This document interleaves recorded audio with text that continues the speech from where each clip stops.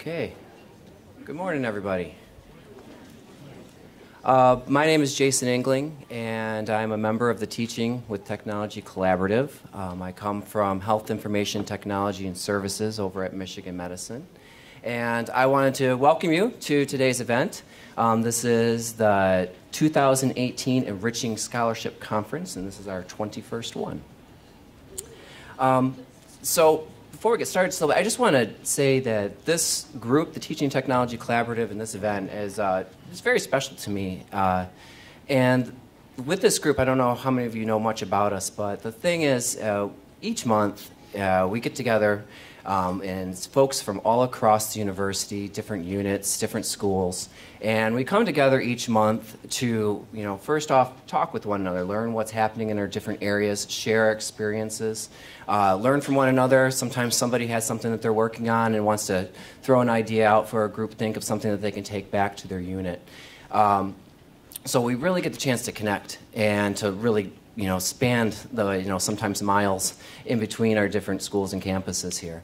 And for me, for somebody who's been, part of the TTC for a few years, I've really appreciated that, and I've been coming to events like this for even longer than that. But, it's an opportunity for me, for somebody like over in Michigan Medicine, where things are a little bit different in the way that we do things. We don't follow the same academic calendar.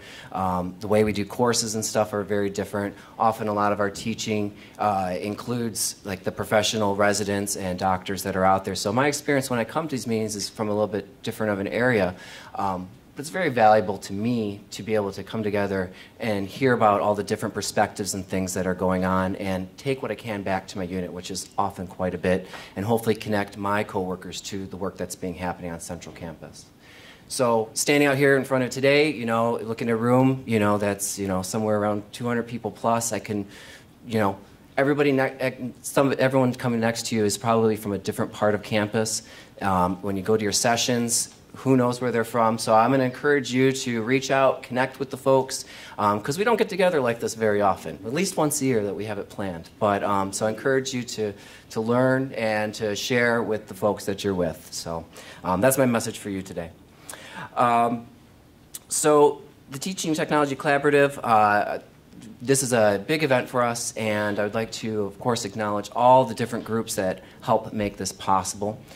So first and foremost, I would like to thank all the different units that supply either resources or give us the opportunity for the members to come and take part in this wonderful event and help throughout the year.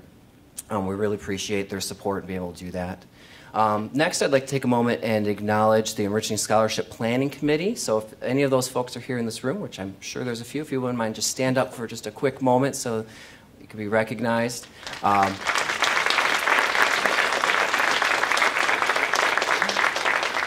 These are the folks that make Enriching Scholarship happen each and every year. So a lot of love, a lot of labor into making sure things are working the way they need to be, and we can continue to bring a good quality conference. Also, I just want to take a moment to recognize somebody who's helped us out quite a bit here, Lisa Toon. She's somewhere in this room, I think. She's from CRLT, and she worked closely with our keynote committee in helping making sure that this room, this space, and everything was in place the way that we needed to be. So we appreciate Lisa's efforts on that. Also, I'd like to take time to thank all the presenters. Are there any presenters in the room here today? If you might stand up or raise hands, that's good. All right, raise hands, good. All right. We want to thank all of you because we appreciate you sharing your knowledge with all the folks within the community here, and without you, we definitely would not be here doing this in the way that we're doing it. And finally, just thank everybody for attending because, once again, without folks attending Enriching Scholarship, without the desire to learn and share, there wouldn't be much reason to be here. So we appreciate everybody taking part. So online, we're actually streaming today, so I want to, we have a number of folks out there, possibly from all of the other campuses, Dearborn and Flint, so I want to thank you all for attending and taking part in today's celebration. All right, so a little bit about Enriching Scholarship this year. So first off, I just wanted to acknowledge that we are giving you Friday off. We did go to a 4-day schedule this year, so we're giving you an extra day to get started on all the different things that you learn throughout the program. We just worked on that based on feedback that we heard from the program and wanted to really focus up on delivering a good core set of sessions for you this year. So hopefully that'll work out good for everybody. This year we're offering over 75 different sessions, so we have a really great offerings from across the university in the form of individual sessions. We have included more lightning talks this year, which we started last year, and those are panels of, well, not panels, but it's just a series of speakers coming together, giving short, like 10, 15-minute talks on what they're doing out in their units, how are they teaching, some innovation they did, or just how they're doing things, and get a good chance to see a whole lot of different presenters all at once. We also included this year more what we called the Pay It Forward sessions, and this is new. And the Pay It Forward sessions, they are 6 opportunities that we have to explore and perhaps even get the chance to contribute to a variety of online projects and services that are out there for public good. The basic idea behind these are you will go, you'll participate, you'll give back to the community, but then you'll also learn how you can take that activity back to your classroom. So maybe these are experiences that you want to do with your students in order to have an active learning activity.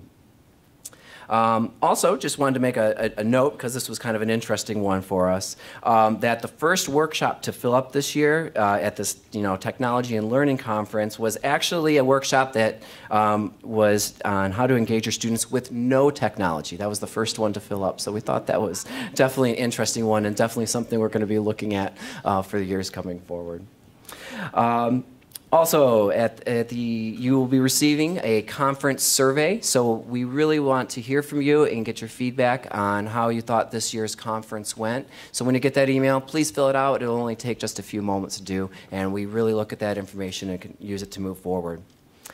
If you are attending a session and you're perhaps on a wait list, as always, we encourage you to still go to that session even if you're on the wait list. Often those sessions, people drop at the last minute and there will be room in those sessions. So please, we encourage you to go.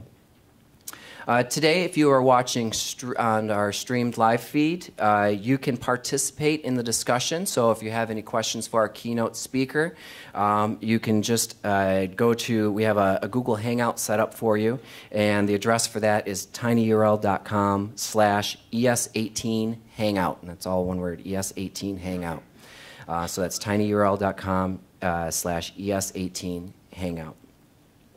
Okay, so now what I want to do is move on to our annual Provost Teaching Innovation Prize Awards. And at this time, I'd like to welcome James Hilton, our Vice Provost for Academic Innovation, the Arthur F. Thurnau Professor, University Library Dean of Libraries, and Professor of Information. James, welcome up.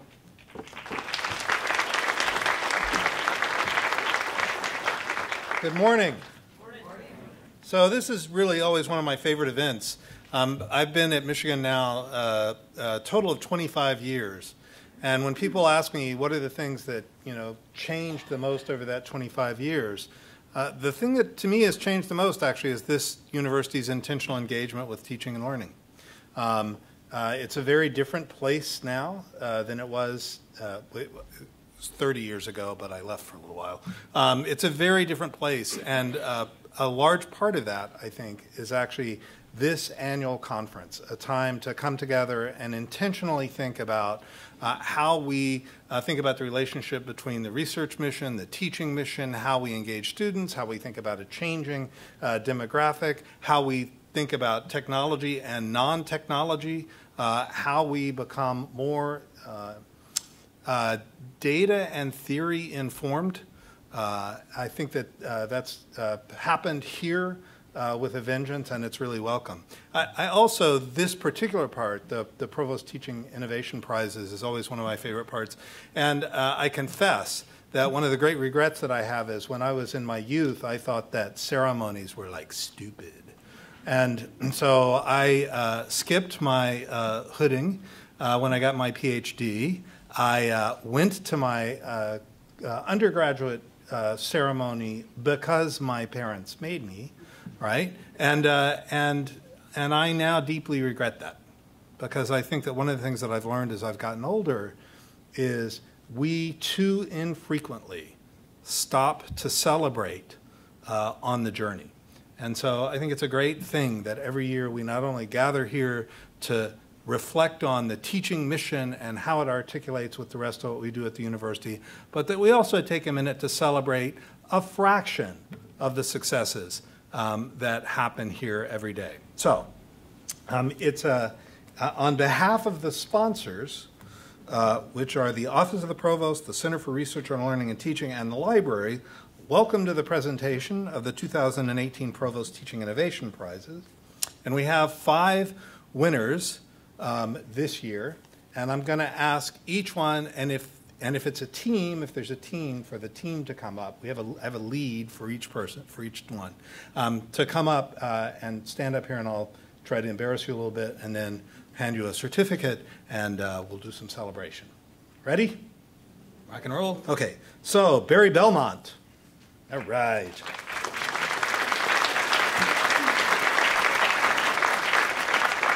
You or a team? Just you. C'est moi. Okay, so Barry Belmont is a lecturer in biomedical engineering, and his project is entitled Telling Human Stories, Creating Human Engineers. There's so many things I could think about there. Barry's goal is to put storytelling at the center of his introductory engineering course versus focusing only on math and technical concepts. And to do that, he uses memorable and moving human moments to inspire thoughtful technical reflection.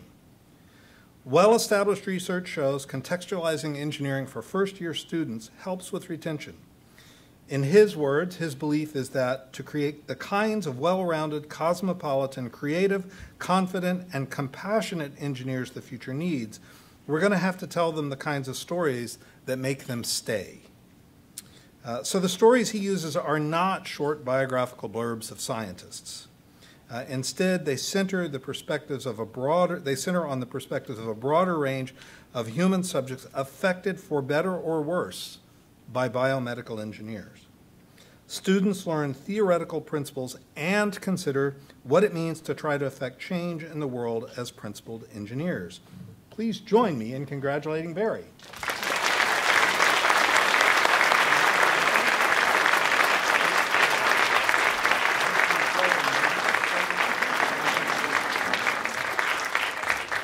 Well choreographed, that's what this is. Did a lot of practicing. Next up is Shanaz Brosek. Did I come close to that? All right.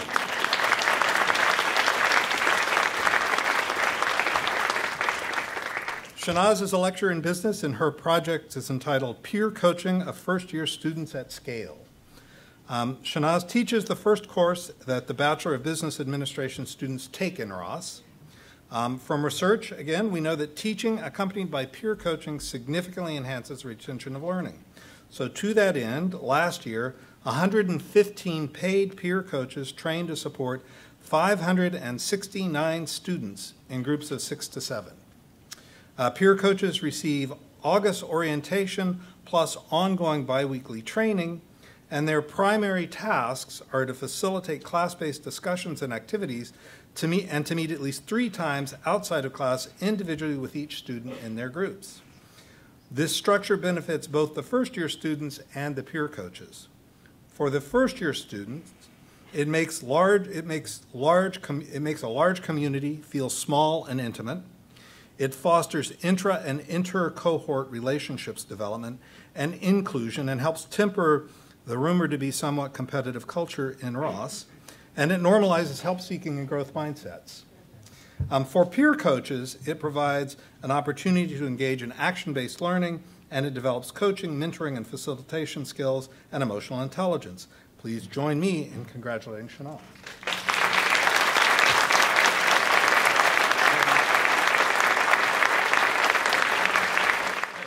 So our third winner is Jesse Hoffman-Garza.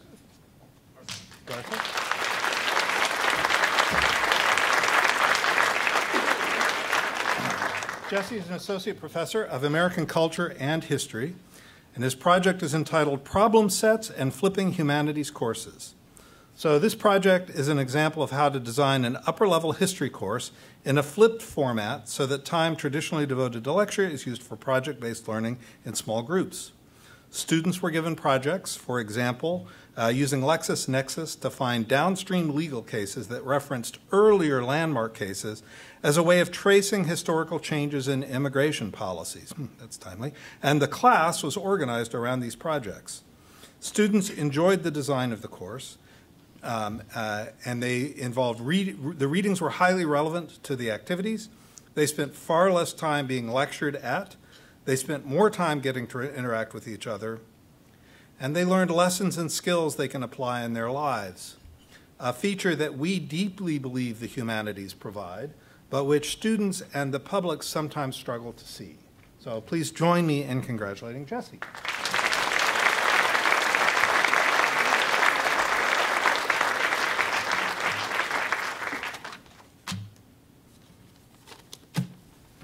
Our next winner is Colleen Seifert.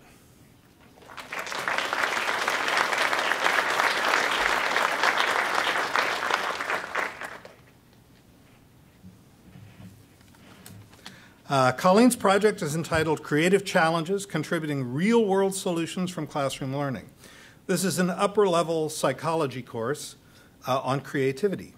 And the approach that Colleen takes is to leverage relevant online design challenges centered on human behavior. Last year, that meant focusing on an open IDEO challenge on how we might inspire experiences and expressions of gratitude in the workplace. Many organizations/platforms sponsor similar crowdsourcing activities that could be used across many disciplines. Similar to Jesse's course, by trying to solve real social problems through an iterative creative process that entails ideation, revision, and prototyping, from getting feedback from real people, students at other institutions, professional designers, and working through a broad range of perspectives, students in Colleen's class discovered new perspectives on the utility of their education and the value of collaboration. So please join me in congratulating Colleen.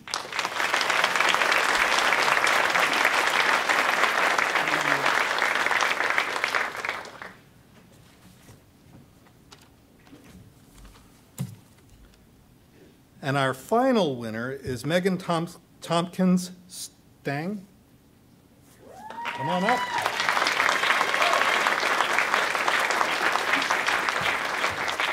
I started with the German pronunciation and worked back. Stange, that's what I had. Usually it's strange, so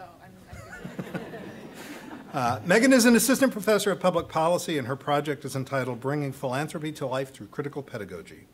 This is an upper-level undergraduate seminar in which students collectively make grants to real organization with real dollars from the Once Upon a Time Foundation. In this course, students apply concepts discussed in class through a practical lens, experience a learning community in which they practice constructive debate and challenge deeply held norms and assumptions with civility, and interrogate and refine their core personal values. God knows we could use more of all that. The class culminates with them designing their own private foundations for their final paper. The class is designed to put all students, regardless of their own socioeconomic backgrounds, in a position of relative privilege and power that they then must scrutinize. It forces them to practice allocating scarce resources and making value judgments among alternatives. It's an exciting approach that is moving into pilot phase in collaboration with Poverty Solutions that will allow them to develop a new syllabus cross-listed with U of M Dearborn and gradually expand the course to other campuses like Wayne State and Wayne County Community College. Please join me in congratulating Megan.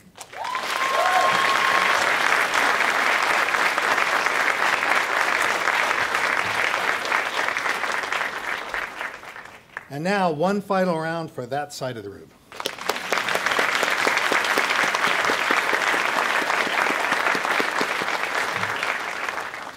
And I confess I don't know where I go next. I'm done. You're up next. Thank you.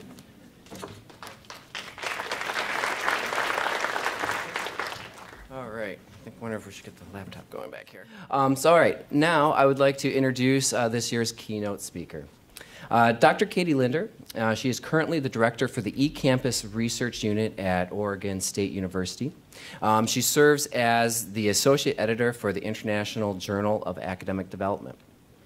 For the past several years, Katie's work has focused on blended course design best practices, institutional supports for accessibility, online learning, and research literacy and scholarship of teaching and learning practitioners and distance education stakeholders.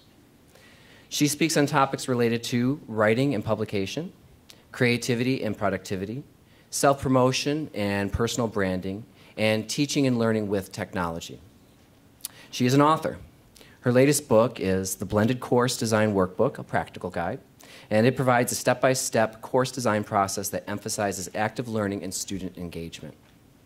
Dr. Linder is also a podcaster of not one, but 3 weekly shows. You've Got This, The Anatomy of a Book, and Research in Action. And seasonally, she also hosts the Academic Gig podcast.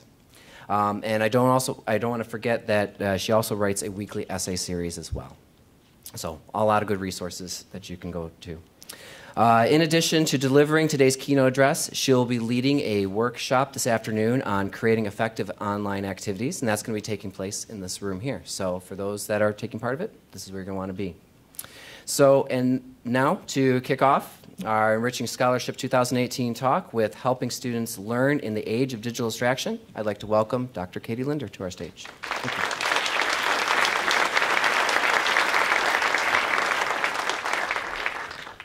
Good morning, everyone.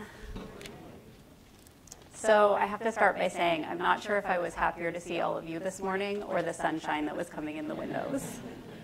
I heard you had snow on the ground 3 weeks ago, so I'm sure you're really happy to see that sunshine too. I hope you get a chance to enjoy it today. I have my Twitter handle up here. If anyone happens to be live tweeting the talk this morning, feel free to use that. And I'm very excited to talk with you today about helping our students learn in an age of digital distraction. I want to thank the TTC group for bringing me. It's been a really fun time to walk around and see the amazing work that you all are doing, and I'm super impressed. Okay, to kick us off today, I want to start with a couple of minutes to just center ourselves into the room. If you saw the questions I sent in advance, you would know that I was interested in the last time that you had had 2 minutes of silence. So there's this wonderful website called Do Nothing for 2 Minutes that I always like to model for people. And you'll see that if you move your mouse, it tells you how you failed. So do nothing for 2 minutes. So what I'd like to do is just actually sit for a couple of minutes. If you need to put your phones away, if you need to kind of come into this space before we get started here. And if our sound is working here, you can get wave noises in the background. So if we can't get it, just imagine the wave noises. So take just a couple of minutes and come into this space. So I'm curious if there was a point during those 2 minutes where they started to feel kind of long, where you started to think, how much time exactly is left? Or this feels longer than 2 minutes. And I was really curious when I saw the data come back to me that you'd been asked in advance, when was the last time you'd done nothing for 2 minutes? And several people said, today, yesterday, do it all the time. And I thought, really? Because I never do this.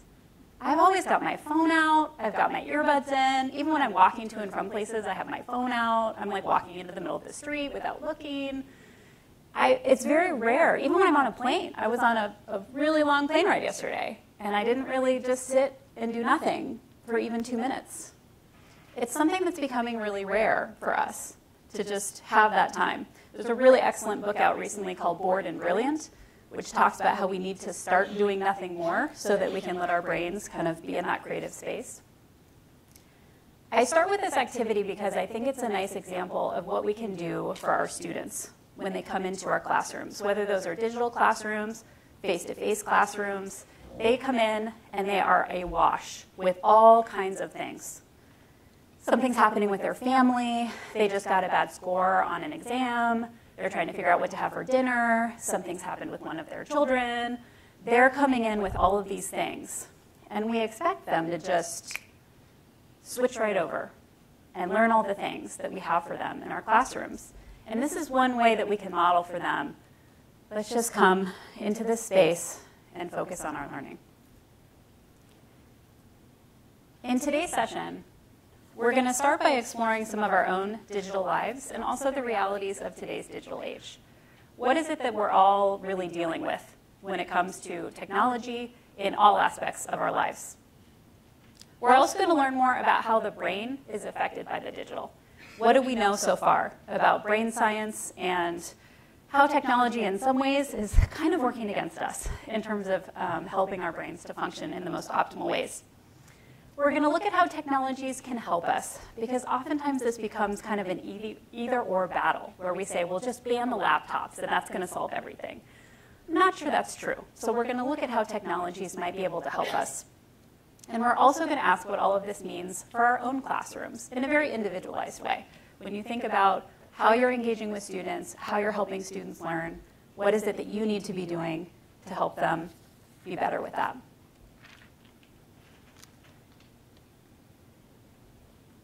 So we are truly living in a different world. Things are changing all the time. I'm wondering if anybody recognizes this photo. Do you know what it is? Some people are saying yes. What do you think it is? I see you nodding back there. Yep, you. Okay, was it at the Vatican? Yes, this was at the Vatican. Excellent. So this was the Vatican, and you see a significant difference from 2005 to 2013. Lots of screens in the audience here. And what I think is really interesting, and one of the reasons I like to show this photo, is oftentimes when we think about our students and we think about, well, that generation, they're so different.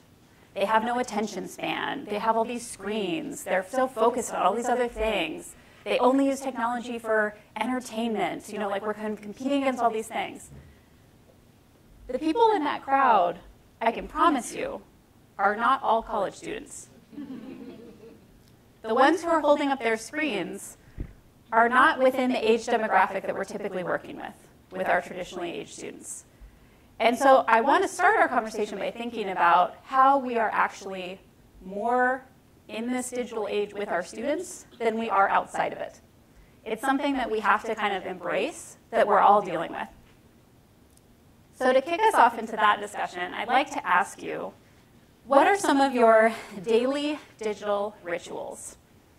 And I want you to think about, just to kind of narrow it down, let's just say before you came here this morning, let's just say in the morning, what are some of the ways that you're engaging with technology on a semi-regular basis, something that you're kind of doing in a consistent way? So I'd like you to turn to somebody next to you and talk about those kind of morning, daily digital rituals that you have.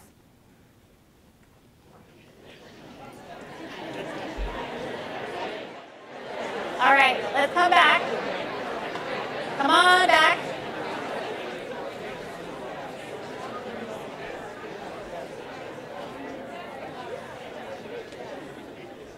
Y'all are doing a lot in the morning before you come in here. Okay, so how many of you, just by show of hands, have some kind of social media engagement in the morning? Okay. Social media would be like Twitter, Instagram, Facebook, those kinds of platforms. Well, I'll get there. I'll get to email. Don't you worry. How many people are engaging in email? How many people are engaging in email while you're still in bed? Okay. How many people sleep with your phones next to you when you are sleeping? Okay. How many people listen to podcasts in the morning? Okay. How many people check the weather on some kind of digital device in the morning? Okay. How many people put on something to their bodies to track any kind of fitness? Okay. How many people wear something like an Apple Watch or something along those lines? Okay. What else am I missing about your digital rituals? What else did you bring up? Texting. Oh, my goodness. How many people are texting in the morning? How many people use GPS to navigate to somewhere? Okay. Are you going somewhere different than work every day? That you need a GPS? I mean, I admit, when I lived in Boston, I used my GPS everywhere I went. But, okay, GPS. What else? What else? Fighting with kids about screen time. Fighting with kids about screen time. How many people are engaging in that in the morning? Okay, a good number. I heard something else. Listening to the news. Anybody doing news listening via radio, phone, anything along those lines? Anybody just checking the news on your phone? Yeah. Okay. Public transportation tracking. Anybody doing that in the morning? When's my bus coming? When's my train coming? Okay. School bus. School bus. Kids, you have apps for that? I don't have children, so there's a whole other world out there that I am not engaging in. Okay, so you can see a couple of mine up here. I'm an Instagram person, I'm a Twitter person, and I am one of those checking my email in bed people as well. I even have an order in which I check things. I look at the news, then I check Twitter, then I check my podcast downloads. You know, I kind of look around. And I do this every morning. I have kind of this routine, the system that I go through. It's really built into my day. The other thing that's become kind of built into my day is having my phone with me all the time. Does anybody here use their phones to check the time? Like, you don't wear a watch anymore, you just use your phone. Have you ever experienced that thing where you pull out your phone and you look at it to check the time, and then you realize like 5 minutes later that you don't know what time it is because you weren't really looking at the time, you were looking at something else? Have you ever left your phone at home? Heaven help us all when that happens, because then it's like an appendage is gone. And it feels, there's this anxiety level. How many of you have lived a life pre-cell phone? Okay, me too. It wasn't that bad. But we're in this mode where we have these devices, and really, they are mini computers. They have browsers, we can write on them, we can communicate with other people through them. We are really walking around, carrying around mini computers. And they have become really tied to us. When we don't have them, when I can't find it, there is this moment of like panic. Where is my phone? It has our fingerprint in there. You get into your phone using your fingerprint, in some cases, not all.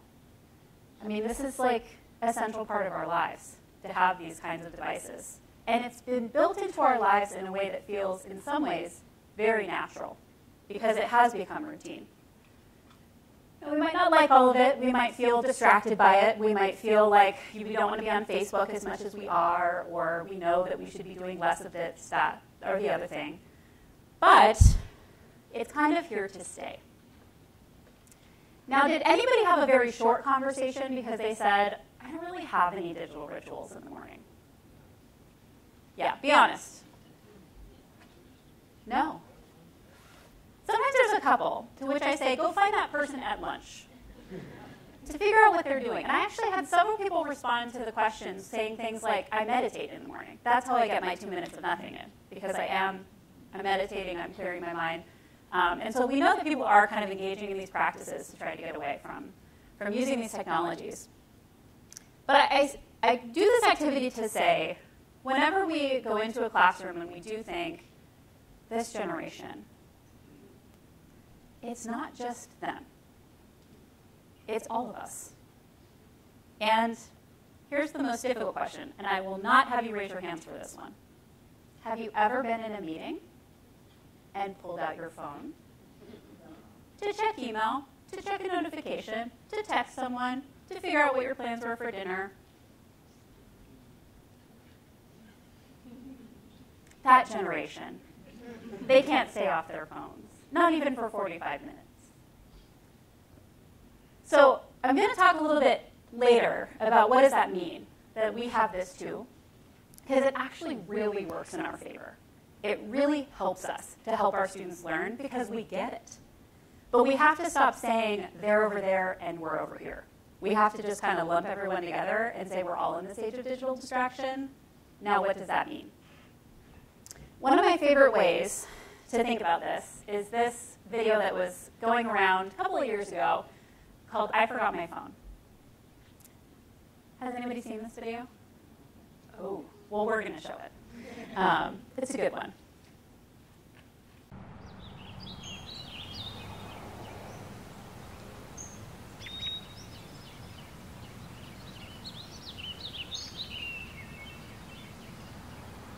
Driving with a box stuck under his car. And like, who knows how long he was driving. I saw him pull out of the parking lot and turn right, and the box was still stuck under his car. So who knows how long he was driving with that box under his car. I like bet he got home, he pulled into his driveway. Cloud in the sky. I'm not. Wow. You're like, if you, it's not. I don't think it's real. I don't think it's real. I see the lineup for car. It's getting like wasted. The Empire State Building is like really close to it, so it's a good.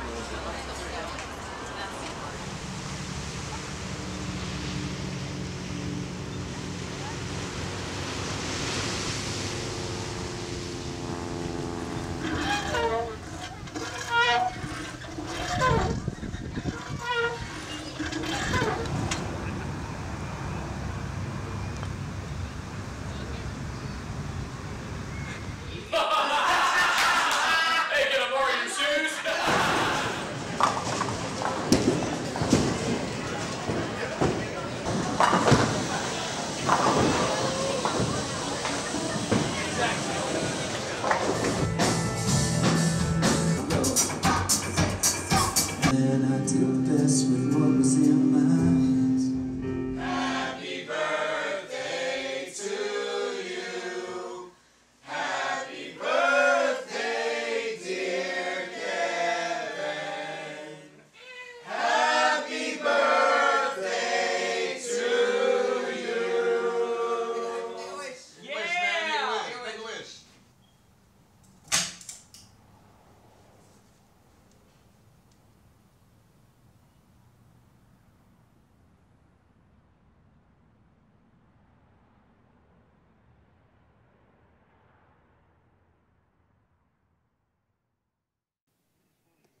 All right.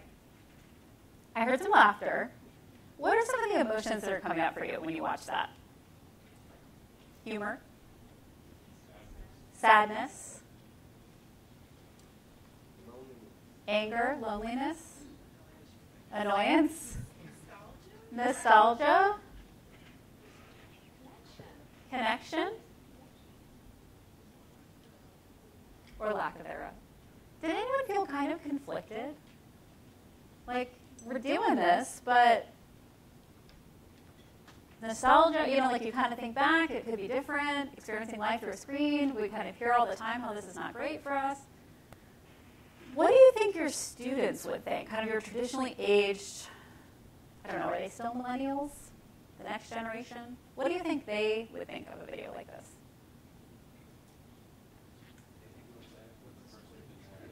Yeah, like what's the story? Not a big deal. What was the comment over here? They feel bad for the person who doesn't have the phone? Okay. Possibly. Do you think they feel the same conflicted? Do you think they feel sadness? Do you think they would have that same feeling? It depends on who they are. Right. Right. Right. They're not all the same person. Excellent. So there is this YouTube channel called Teens React, and they react to internet memes, and they reacted to this video. So I'd like to show you what some of the teens had to say. Let's see what this kind of younger generation has to say about this particular one.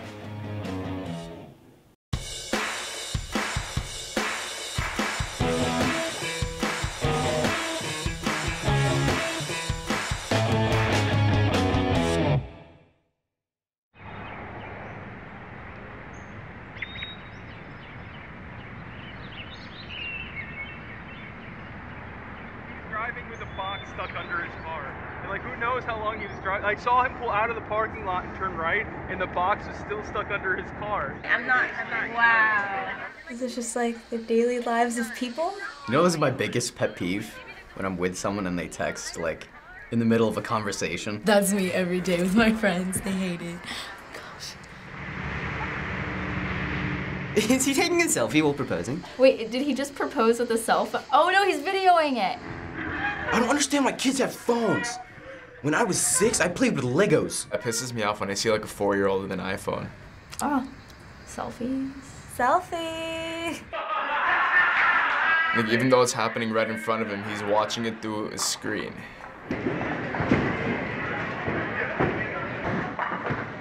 That is like my life. Happy birthday to you. Happy birthday. It's actually really sad. Duckface and deuces. Everyone's taking selfies. That's so mean. Live in the moment, don't record it.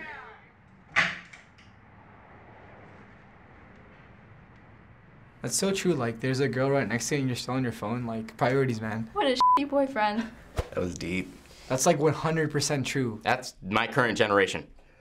That's my current generation. Hold on, I gotta take a selfie. Twitter teens react swag. What's kind of interesting, though, is as you can see, they're kind of as conflicted. I mean, it's a relatively small sample size. We're not talking about this large survey of teenagers. But they look at that and they see what's happening. They get it. And they understand that it's not necessarily ideal to be looking at a world through a screen, to be navigating the world in that way, to lose that kind of connection. They may not have the same nostalgia feeling because they may not have grown up with it, but they know that something is missing. And I think if we start from that place of we are in this together, we're not fighting against each other about it. We're trying to figure out how we can navigate this new landscape of all of this data and information and technology. We're trying to figure it out together. We can help our students to not just do that now, but to do it when they leave us. Because when they leave us, think about the kinds of professional development opportunities they'll have. They'll probably be online. They'll probably be at lynda.com or some kind of online training that they have to do. It will involve technology. There will be no laptop ban in their company where they go. And so the more we can incorporate this and kind of figure it out, the more we can help them.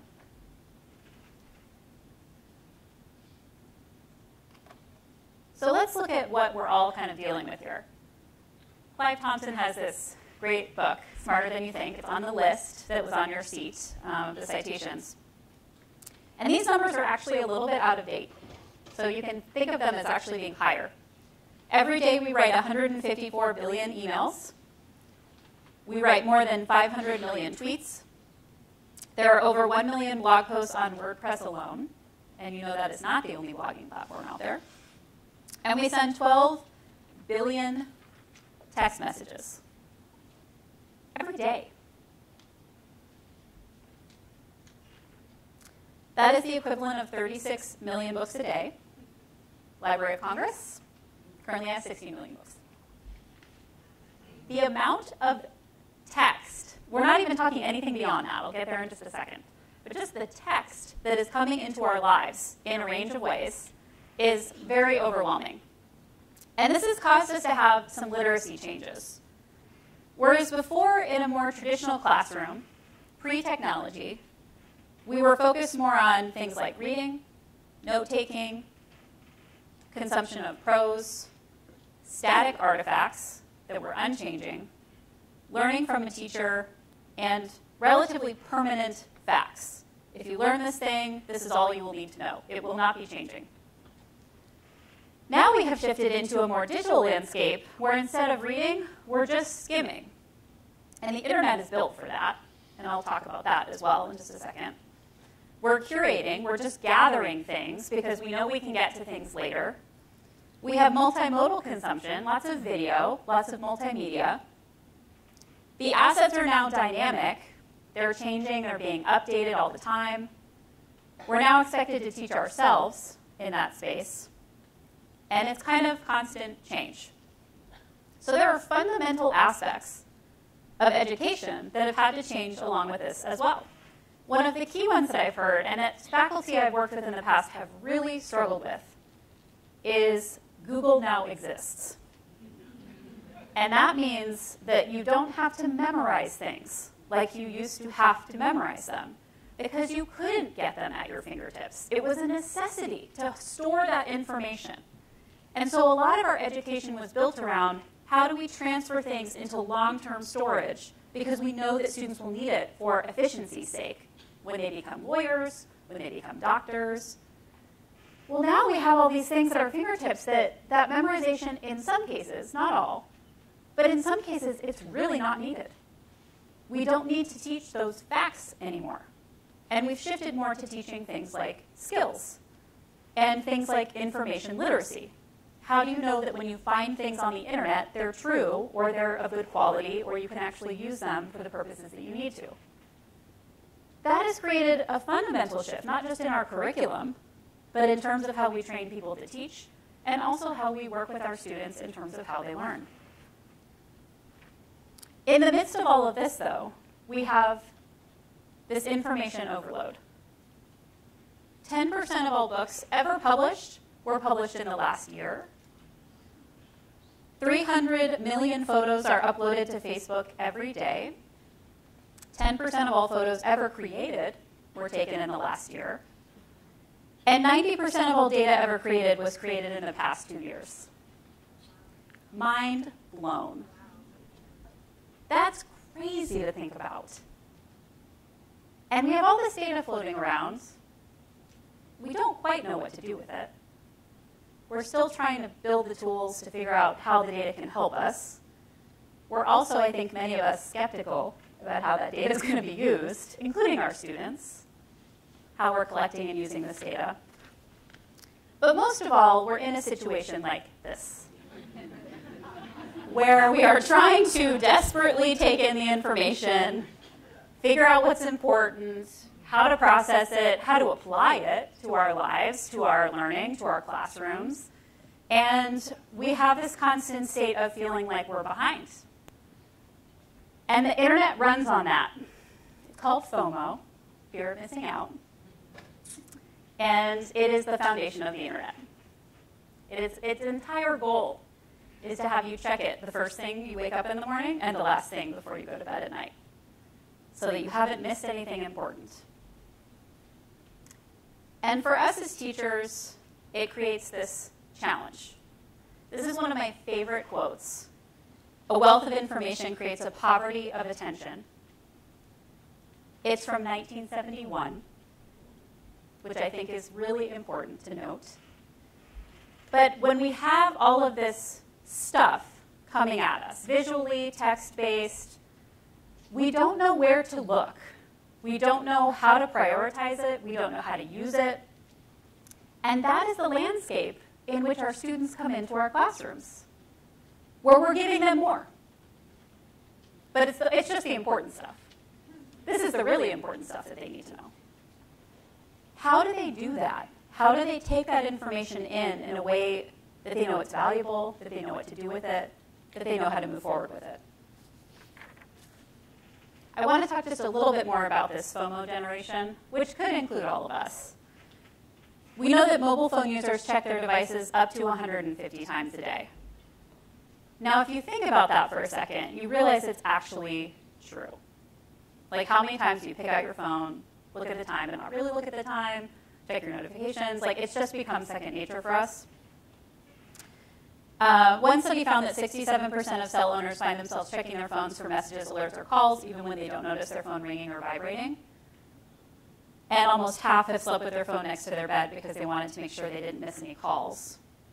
There were more than half in this room that are sleeping with their phones next to their beds. In this generation, traditional TV viewing is 6 days worth of time per month, 28 hours of internet on a computer, and in smaller amounts on online video, video on mobile, game consoles, DVD Blu-rays. But this is what, if we are going to say there's a competition, this is what we're competing against, is all of this entertainment coming in the door. Now, recently, I conducted a study through my research unit on how students are engaging with their devices, specifically when they're doing online courses. We wanted to know, are you using your mobile devices? What other kinds of devices are you using when you're accessing the learning management system, when you are engaging with videos, and when you're doing games and simulations? Because we have a multimedia team with our eCampus group that is designing for everything. And they got curious one day and said, are they even using their phones for this? What's going on here? So first we wanted to know, what devices do you have? What do you like to use? How are you using them? And we found out that of a little over 2,000 students that answered our survey, this is just Oregon State students. So if you want, you can say, well, our students are different. That's fine. But in our student population, 99.98% of them have a laptop. About the same number had a smartphone. We were curious about how they were using those smartphones. And everyone we talked to, we said, what do you think? Like, what's your hypothesis? And I asked my partner this too. I was like, what do you think about this? And he said, well, I'm assuming they're using their phones for everything. Like, they're going to their online courses, they're doing their assignments, like, there's probably an app, they're doing all that. 20% of them were using their phones. And only because they were portable. They didn't feel it was more convenient. They actually really didn't like the app. They felt like it was not effective. And they preferred larger screen sizes for things like videos and games and simulations, which makes sense that they would be doing that. What they are using their mobile devices for, and we didn't ask this in the study, but you can see it through things like Pew Research, is things like fun, communication. So when we're competing against some of these things, they may not be using the devices for this. The devices weren't designed for education. And when you look at things like new virtual reality capability and augmented reality capability that's coming out of companies like Apple, they're not designing it for learning. They're designing it for things like games and entertainment and movies. So part of our job is to help our students shift into thinking about technology as a tool for learning and showing them how to do that and not assuming that they already know. Because in most, okay, just checking that's not me. I have my timer on over here and I was like, what, am I out of time already? We assume that they have this capacity in the same way that we assume they know how to do things like study. Didn't they pick it up along the way somewhere? Didn't their high schools show them how to use a tablet for learning? Well, in some cases, yeah, but not always. So one of the things that we can do is really start to understand how the brain is engaged with technology and how we can start to harness that for students' learning. Marilla Svinicki has an excellent book on motivation. It's a little bit theory heavy, but it's really good. And she says that if you understand how students learn, you can maximize the mileage you get out of any encounter.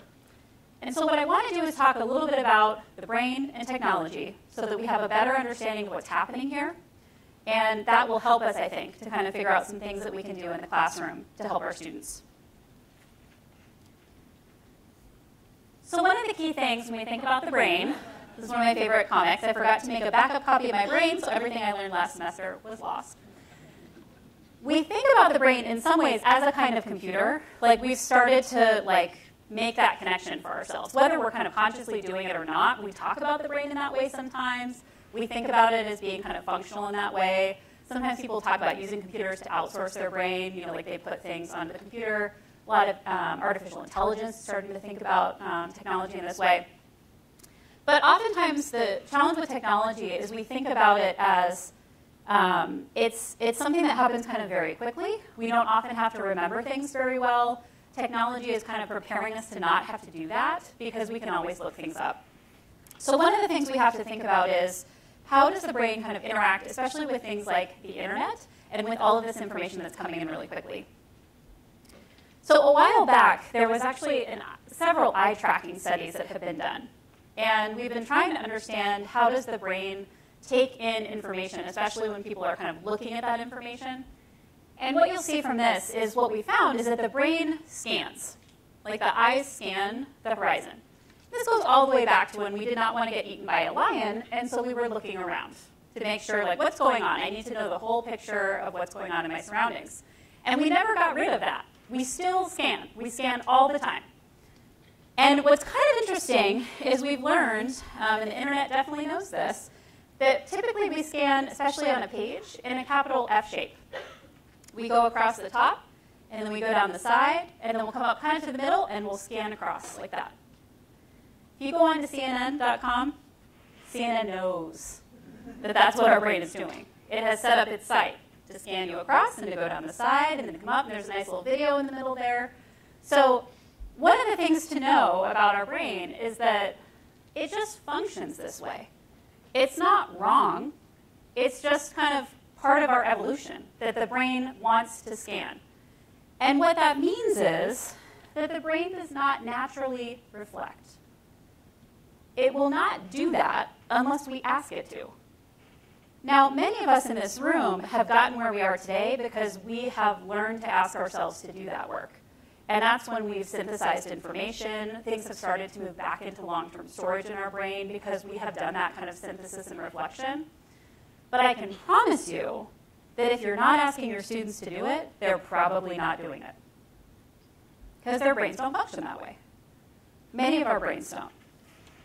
So a key thing that we need to think about as we're getting our students into our classrooms, as we're preparing them to learn more information, is what can we do that will help them to pause and to ask things like critical questions, ask them to connect information in ways that maybe they hadn't thought of before, ask them to just reflect on what they're learning. And there's been a huge push in things like metacognition for this very reason. How do we help students understand how they learn, how the brain works? And there's an excellent book that recently came out by Sandra McGuire talking about this. And it's actually aimed at students, and it's called Teach Yourself How to Learn. And her definition of metacognition is one of my favorites. She says it's like a big brain standing outside your brain, looking at your brain to see what it's doing. And I was like, students can get that. They can understand that we need to kind of open up our brains, look inside, and try to figure out what's going on there. But one of my favorite things, too, about metacognition is it really emphasizes the fact that every person is individual when it comes to how their learning works.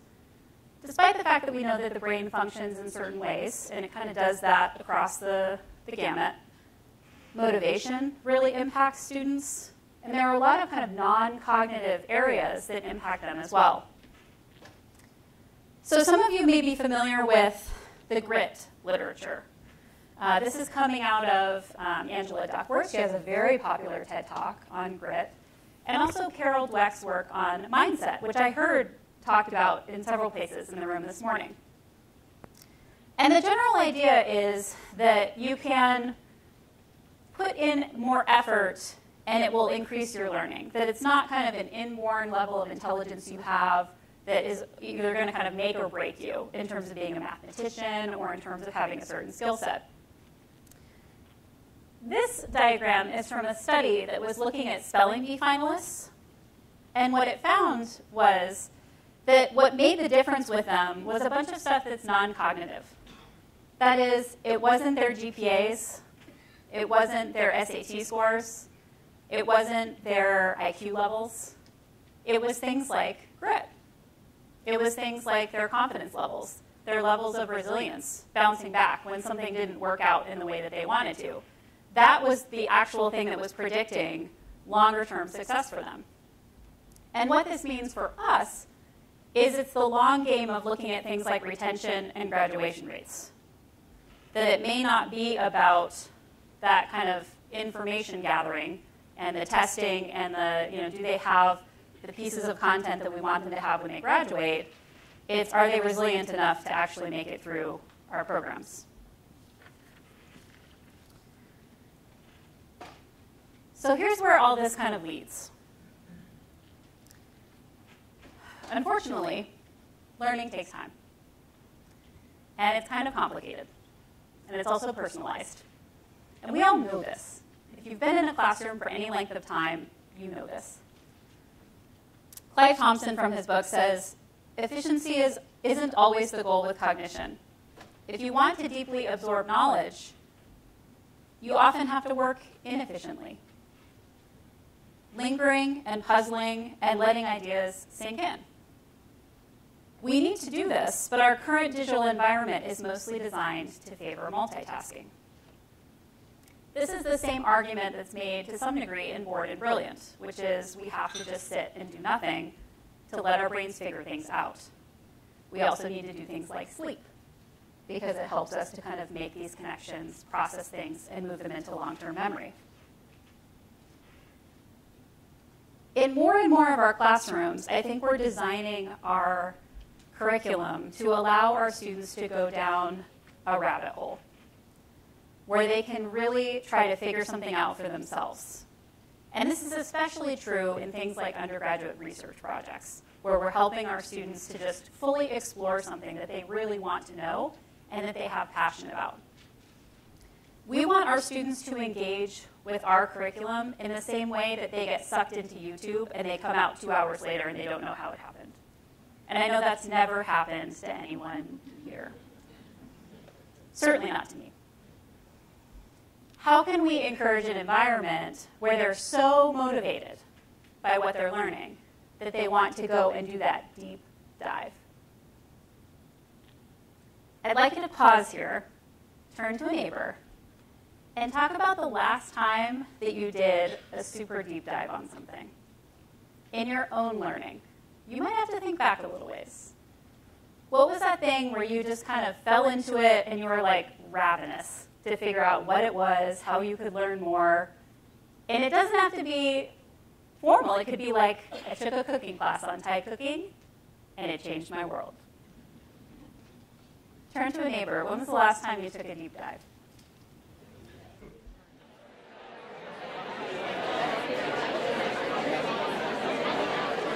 All right, let's come back.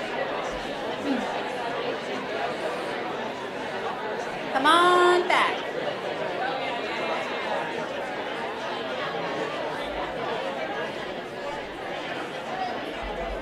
Come on back.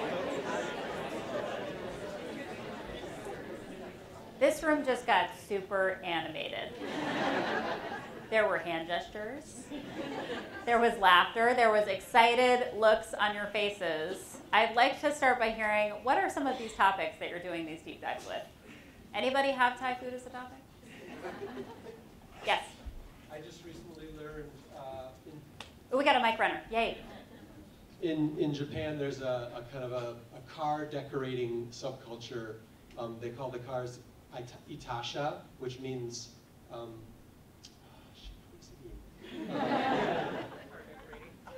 like it's like a shameful car because they whatever. But anyway, so I decided, and usually they decorate with images from anime and manga characters, and so I sort of did a version of this where I had to learn a bunch about kind of doing graphic design, and I worked with an online sticker making company and designed stickers that would fit precisely in my windows, and did some manipulation with the images to turn, for example, black on white line art imagery into white on black so that I could apply them to the windows of my car and they would be visible. And I basically spent the last 2 or 3 weekends like really spending a lot of time doing scanning and photoshopping, all of which I had never really done that much. I am fascinated. My car is at home. I live 2 miles off the place. Okay, well... I have pictures on my phone if you want. Okay, maybe stand up so people can see who you are in case you want to see the pictures later. Okay. That is fascinating. Okay, let's hear a couple more. We've got a couple folks with mics. Oh, one back here? The natural history of lizards in Turkmenistan. You go. That's great. What else do we have? And they don't all have to be, these are a little bit off the wall. They don't all have to be off the wall. We got a few comments from online, from our online crowd. Yeah. A number of people talking about different, like WordPress or Drupal or different things they're doing online. And then somebody talking about mindfulness. Somebody apparently was doing a session at a conference last year, and they did a presentation on that. So they did a deep dive into mindfulness. Okay, love it. Up here? I do National Poetry Writing Month, and so this is my non-work stuff. This month I wrote a sonnet every day, and so I did a deep dive into sonnet forms, and it turns out there's over 180 named sonnet forms, which include various rhyme schemes, patterns, rhymes in the middle of the line instead of at the beginning or the end. My goodness. All kinds of stuff. I'm an English major, and I knew nothing about that. Okay, so these topics, maybe we can get a couple more if anybody wants to share. notice how, you're listening to this and you're like, maybe you don't want to do a deep dive on that. You're thinking like, well, that's not really for me. But aren't you like completely sucked in by their energy around it? Right? You want to know more because you're like, why? Like, why did you want to tell me more? Like, I want to learn more about it. I could talk to any of these people over lunch and be like, tell me more. Do we have at least one more over here? Yes. This one's very deep. Comparisons between LeBron James and Michael Jordan. So maybe not you over lunch. No, I'm just kidding. I'm not a sports person, but I can see, when we get into this, we can model this for our students. We can show them our enthusiasm. We can show them what is it that makes us want to do crazy things like dissertations on the topics that we did them on, which are always highly niche and things that no one really cares about, except us. But in the midst of doing these deep dives, the thing we need to be careful about is not, when we hand that control over to our students and we're asking them to kind of do this work, we cannot do it from a state of fear. This young gentleman is a student in Canada who started a Facebook study group in chemistry so that he could bring everyone together and they could figure out this chemistry business together. He was brought up on like 140 complaints of academic misconduct, one for every single student that was in that Facebook group. Really because this was early days of Facebook, well, not early days, like mid-2000s was when this happened. And the school did not know what to do with it. He had gotten kind of innovative and thought, let's just all come together and kind of crowdsource this and figure it out together. And now we're like, well, people do this all the time. We want our students to do this. We're like encouraging them to do this. But at the time, they did not know what to do with that. And the faculty, thankfully, said, that's ridiculous, and said, no, we're not going to uphold this. But it's a really good example of when students start to use technologies in ways that we're like, what are you doing exactly there? I have not seen that before. It's making me a little bit nervous. And also when we're handing over that control of their learning to say, we deeply want you to engage, it means we're not controlling what they're engaging with anymore, or even how they're doing it. That's a fundamental shift. Because we're asking them to teach themselves. We're coming in as true guides on the side to try to help them navigate this world of technology and distraction. And we have to figure out how to do it, knowing that they might know more about certain tools than we do. We might not fully understand functionalities.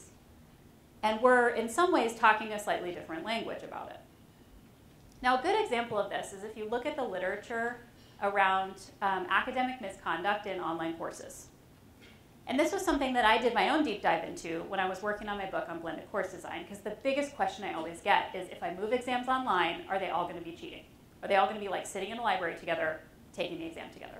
Like, how do I stop that from happening? So I looked at the literature, and what I found was studies have shown that there's actually like an equal amount, basically, of online academic misconduct than there is to kind of face-to-face academic misconduct. You'll always have the people who want to kind of get around and work around the system. But the bigger issue, actually, was that students' definitions of online academic misconduct differed significantly from faculty members' definitions, because faculty didn't talk about it. They just assumed that students knew that it was an open book, that they shouldn't be talking about it with their peers, they shouldn't be going on the internet and looking up answers. And the students were like, they just had no boundaries. They didn't know what it was supposed to be. Like, they just had no sense of what they were supposed to do and not do. And so academic misconduct occurred because there was no explicit discussion about it. And once there was, it was like, oh, I understand the rules now. I can follow the rules. So in some ways, this is about helping our students to see some general boundaries around their learning. We're not just saying open call, do whatever you want for the next 45 minutes that we're together in the classroom. But it is about trying to give them more autonomy and choice, because that's what the world will call for when they're not with us. And they won't always be given kind of the same rules. Now, the other thing that this helps with when they have more autonomy and choice is that they're doing more of the work. And this is a key element of active learning and student-centered learning that Terry Doyle talks about in his couple of books. And one of the things he said that I really love is it's the one who does the work who does the learning. And this is actually one of the key arguments against active learning is that, well, what's your job then? If they're the ones who are doing all the stuff, what are you getting paid to do to stand up in front of the room and what are you doing? Facilitating? Like there's a lot of skepticism around that. But think about your deep dive that you did, the one that you described just now. Did somebody else hand you that information? Like you had to go out and find it in probably a range of ways, some of which might have included YouTube tutorials. But you went out and figured that out on your own. You grappled with those ideas. You asked the questions. You went out and found the information that would help you to answer them. This is why a lot of things like problem-based learning work so well. Or undergraduate research, like I mentioned, work so well. Because students are kind of grappling with those questions and trying to figure out what to do. And they're the ones who've already done the work. However, they may be coming out of an educational culture that's not asking them to do that.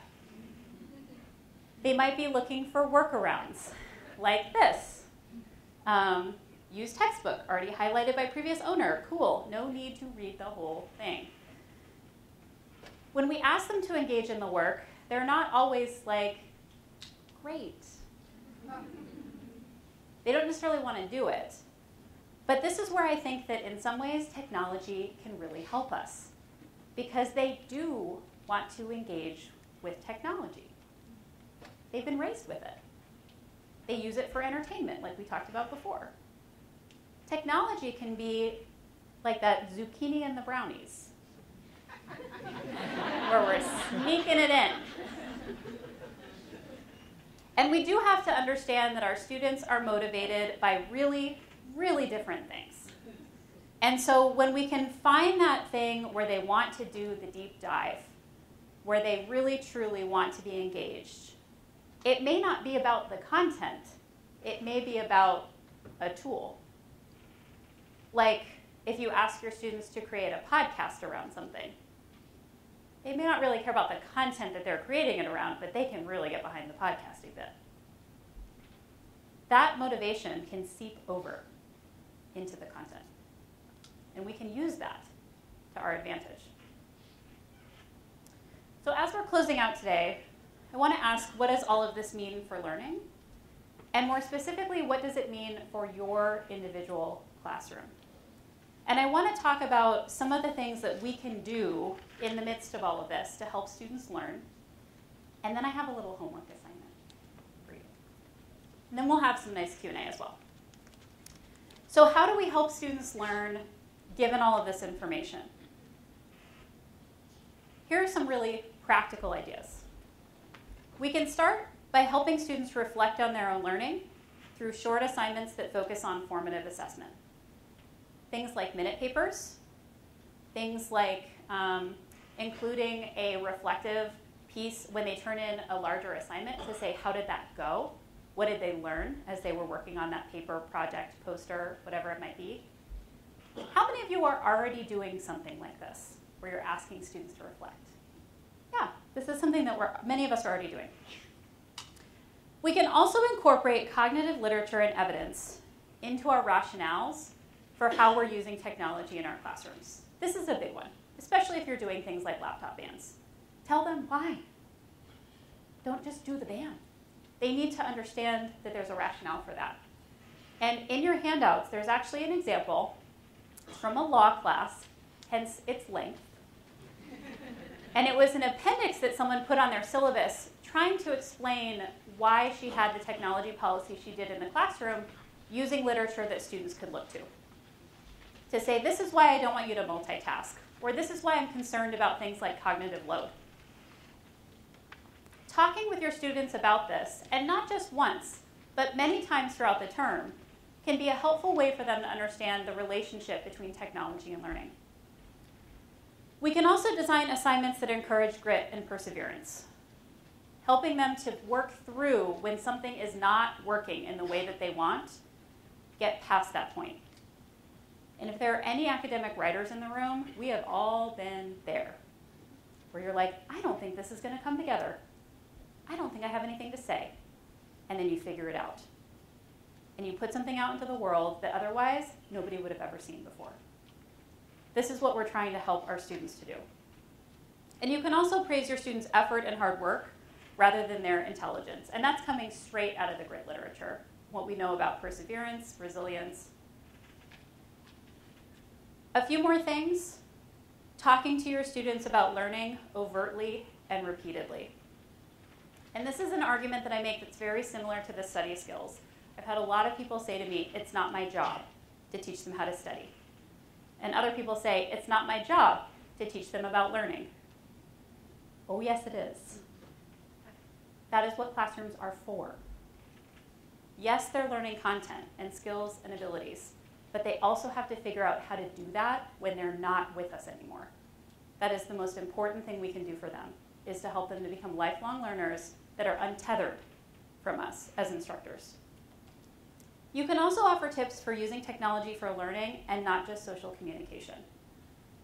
And this is one of those things where it's not super formal. You can just pepper it into a classroom talking about how you are using your own technology in certain ways, how you found a really cool podcast that you've been learning a ton about, how you found an app that's helping you to learn a new language. I mean, whatever it could be, but just talking about it.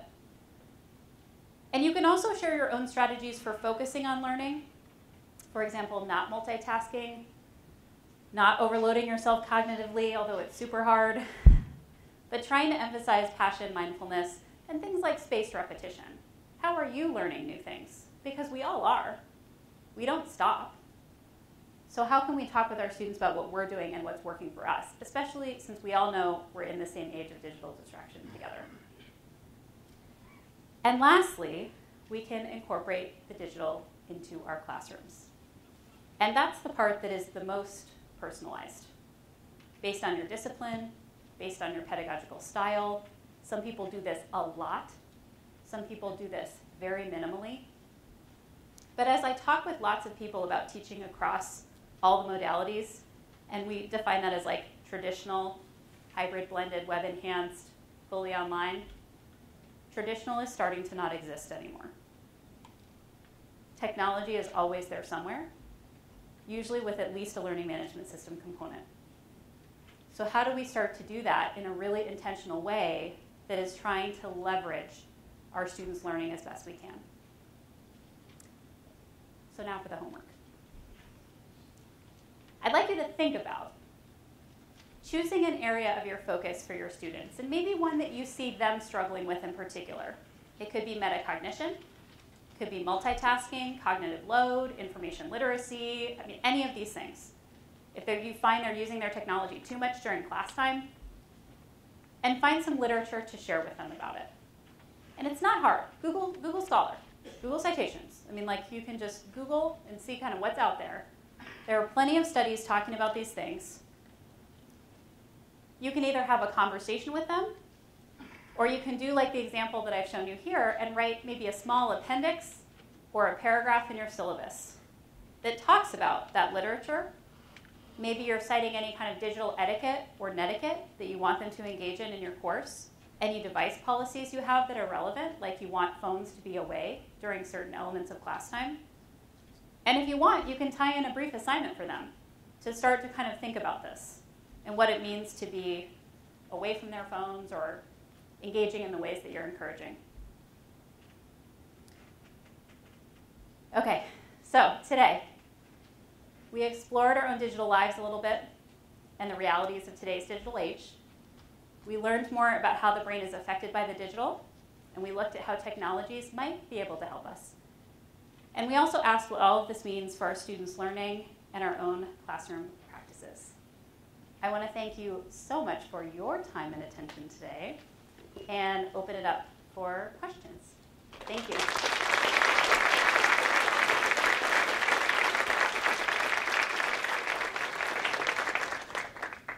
All right, so I know we've got some folks with microphones.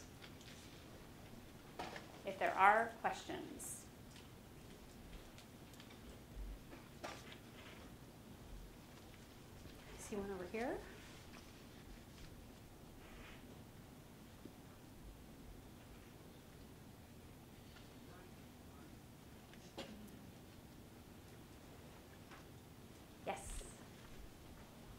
curious what your thoughts are. And with digital research, one of the problems is for students is knowing when to stop. And I'm curious what strategies you think of in terms of enabling students to know when to sort of stop with their deep dive. Ooh, that's a good question. So there's some really interesting literature, and I've been looking into this for a different project I'm working on, around a form of scholarship of teaching and learning called Decoding the Disciplines. Has anybody heard of this, Decoding the Disciplines? And the general idea is trying to find bottlenecks in student learning that are discipline specific. And one of the areas of concentration for this, perhaps not surprisingly, is the literature review in many disciplines. Students have no idea how to do it. And they don't get explicit instruction on how to do a literature review. And it reminds me of your question, because I think it's kind of similar. How do you know that you've gone far enough that you can do the thing you want to do, that you can achieve the goal you want to achieve? And I think that part of it is knowing the goal from the start. When you start the deep dive, what is the purpose of it? Are you trying to, and it's almost like, in some ways, setting your own learning goals. Like, we have to help students understand what it would mean to tie a learning goal to an objective that could be measured. Like, how would they know that they've gone deep enough? Well, they would be able to do this thing. And they would have to articulate that. They would have to know, this is how I would measure that I've been effective in this area. I would be able to write a short essay on it, or talk to someone who's not an expert in the field about it and explain it to someone else, or whatever that measurement might be. So I feel like that's part of the answer, and in some ways it's tied to this idea of the literature review, in that there are kind of mental tasks that go along with a deep dive that students, when they're deep diving in YouTube, they're not necessarily thinking of the mental tasks. Shocking, I know. But when we're asking them to deep dive for educational purposes, we want them to recognize that. So we would want them to recognize things like flow, where you kind of like get so involved that you like lose track of time. And we've had this happen, I'm sure, in many of our lives in all kinds of things, like marathon running,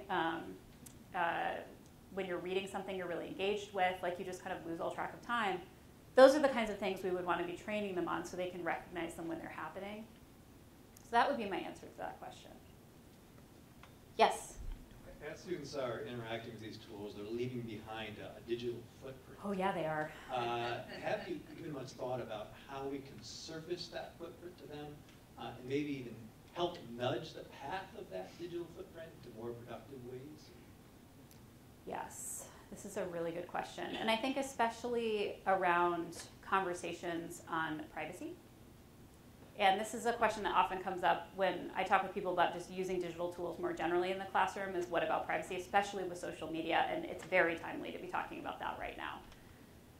I think that we're at an interesting place where people are starting to realize just how much data is out there on the internet about them. Everyone, not just our students. And there are a lot of things that once it's on the internet, it doesn't really go away. And it can be hidden, but it's kind of easily found. These conversations about privacy and intentionality around artifacts that you're creating and why, in some ways goes back to the conversation about goals. What are they trying to do? What are they trying to create? And how is it representative of a larger portfolio? For me, this conversation is really informing a lot of the work I'm doing right now around what a lot of people don't want to call, but kind of is, a personal brand. It's what you're known for. It's what distinguishes you from other people. It's how people come to search for you on the internet, how they find you when they're searching for another term and your name comes up. Those are the kinds of conversations I think we're not quite having with our students, and they kind of accidentally fall into creating things that maybe they don't want to, or they just don't realize they're creating. Or we're getting to a stage now where their parents have created them for them before they knew or were cognizant, and now there's a bunch of stuff on the internet that they didn't have control over. So that conversation is coming, because we're just getting to the point where people have been sharing about their children online in a way that is going to come to perhaps bite them later on. Yes?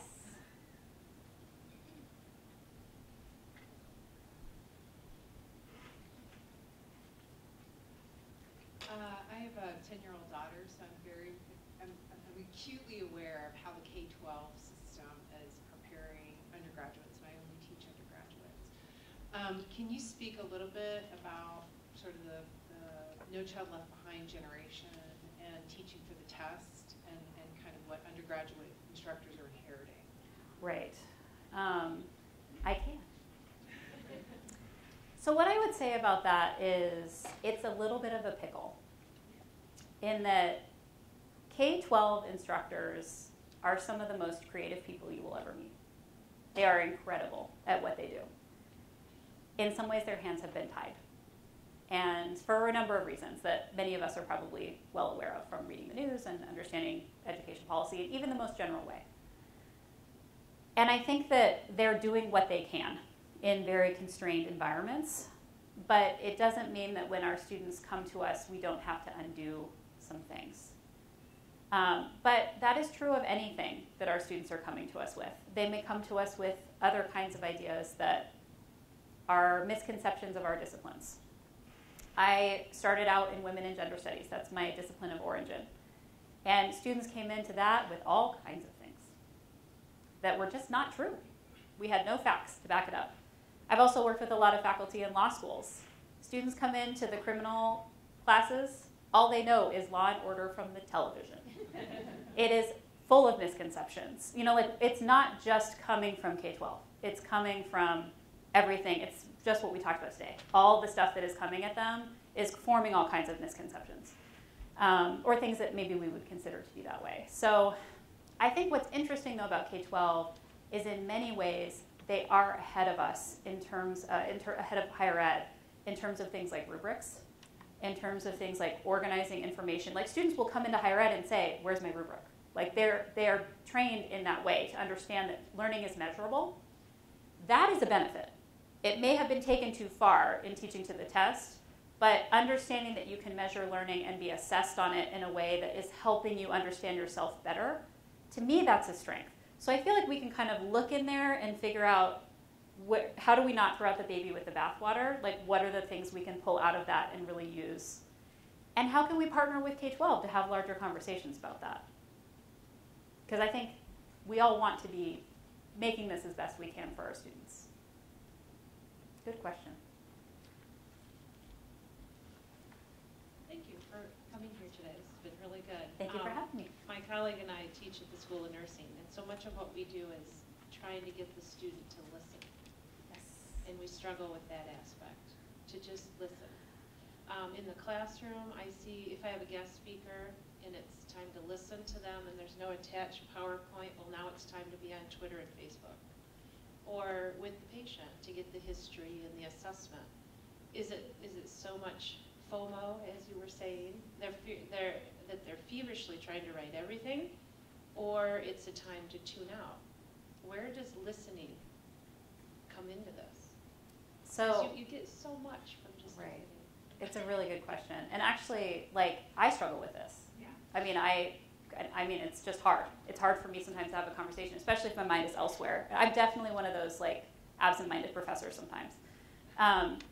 But what's interesting about that question in particular is, and I brought this book up a couple of times, but, and I can't remember the author's name, but it's Bored and Brilliant. It's by the woman who does the podcast Note to Self, which is about kind of integrating technology into your daily life. And she wrote about this challenge that she did for her podcast audience about trying to kind of separate yourself from technology in particular ways, each day doing a different thing. So, like, not carrying your phone around when you're in transit, like those kinds of things. And one of the people she profiles talks about how, though there is no proof, let me be clear, there are no studies that back this up, he feels that technology has given him adult onset ADHD. There are no studies. Let me be very, very clear. No studies. Especially for the medical folks in the room. You're like, But one of the things that the author raises is there are things that technology is doing to our brains that we don't understand yet. Just because we don't have an experimentally designed study to back it up doesn't mean something isn't happening there. And I think when it comes to this question about listening, we're in an environment where you don't really have to do it all that much. In the same way of, there was a different study I read that was talking about how we remember things differently when we read digitally versus when we read a book printed. And it's not that we don't remember the same things, but we remember them out of order. If you read it in a Kindle, you don't remember it happening chronologically in the same order than if you read it in a printed book. So when we're not practicing listening in other ways, and then you're asked to do it, it's going to be hard. It's not that they don't want to necessarily, but it's going to be difficult. So I would take a skill like that and try to make it as micro as possible. I think asking people to listen to a 45-minute lecture, no PowerPoint slides, nothing to kind of engage them visually, is like the master exam.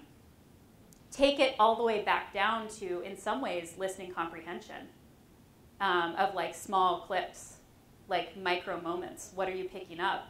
And listening, active listening, is so much more than just hearing. It's watching, it's engaging, it's emotional intelligence. I mean, like, there's so many things going on there. And I think that one of the things we can do with learning and decoding the disciplines really pulls this out, is there are layers of cognition that are happening in any learning moment. And we just call it a thing, like listening. But it's actually all this other stuff stacked up together to do it effectively. So we actually have to remove each of those things and train students how to do it, and then put them back together and say, this is what listening is. And it takes time to do that, and it's not easy. But I actually think that that's one of the more effective ways we can help students learn, is by breaking it out. And I've been thinking about this a lot recently for another talk that I'm developing around time management. We call it time management, but it's actually like 7 other things that are all stacked up, and we're just like, oh, you're just not good at time management. Well, there's like all these things in time management that you have to do. So, I mean, it happens all over. It's not just with listening. I mean, it's really anything that's kind of meaty is going to have that.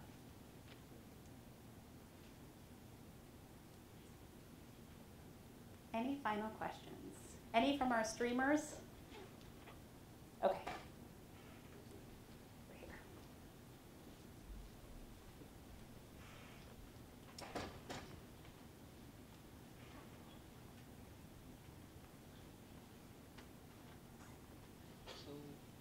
I teach a project-based course, and the one complaint that students have is that it's not enough time in one semester, right. And they would rather do a year or more of the same course.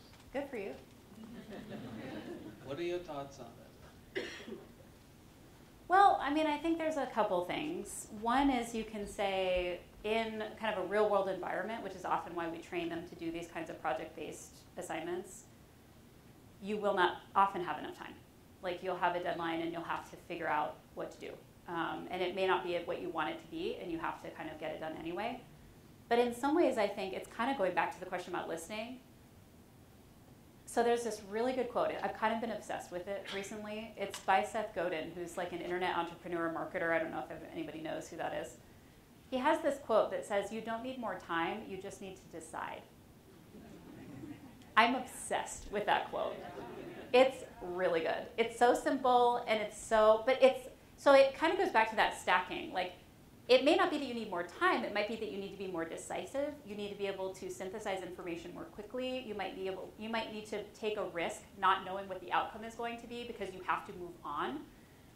All of those things could be incredible skills for our students to learn that aren't just about managing your time.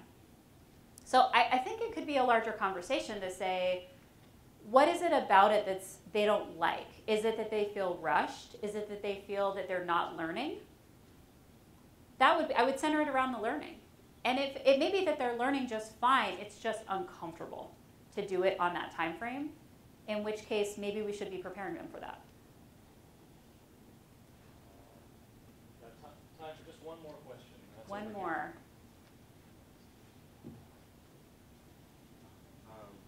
Hi, so my question revolves around this idea of pushing more and more into the time students are spending thinking and working on their own and expected to guide themselves.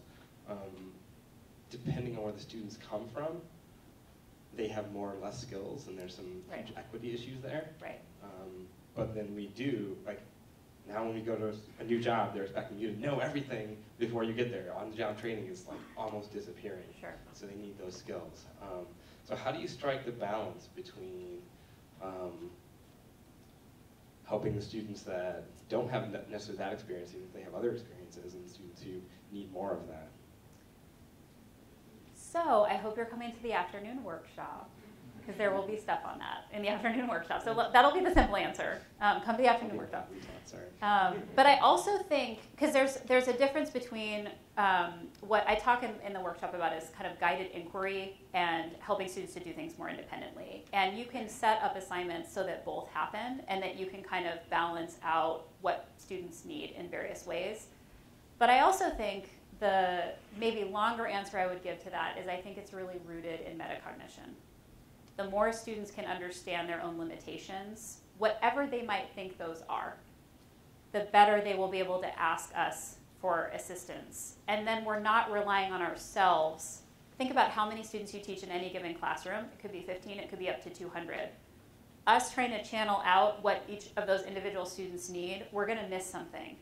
But if they can tell us, I'm struggling, I have this, like I'm not doing this in the same way as someone else, and I can see that, like I can see that this isn't working for me in the way that it needs to, then we're not having to teach them all those things, we're just having to teach them metacognition, which I think is a simpler thing to try to get our students kind of all on the same page about. No, it's not, that's not gonna fix it for everything, and I think there are larger kind of structural issues at play there that need to be addressed as well.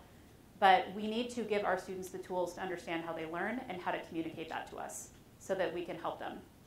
Like, it's getting too unmanageable for us to try to look out into this sea of faces and try to figure it out for each individual student. So I do think metacognition is in there. It's a solution to some of that. But we're going to be tackling that a little bit in this afternoon. So hopefully we'll do a deeper dive there. Thank you, everyone. This was really great.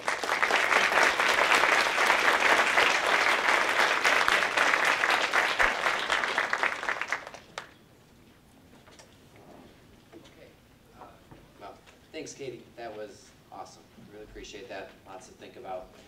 All right, so Enriching Scholarship is fully open now. So go forth, enjoy your sessions. We look forward to hearing from you back in the conference survey, and I just hope you enjoy a week. It's wonderful weather, so get out there and enjoy. Thank you.